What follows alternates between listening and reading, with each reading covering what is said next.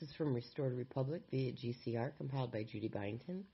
On Monday night, August 3rd to Tuesday morning, August 4th, Tier 4B, us, the Internet Group, was scheduled to receive notification of how our redemption exchange appointments.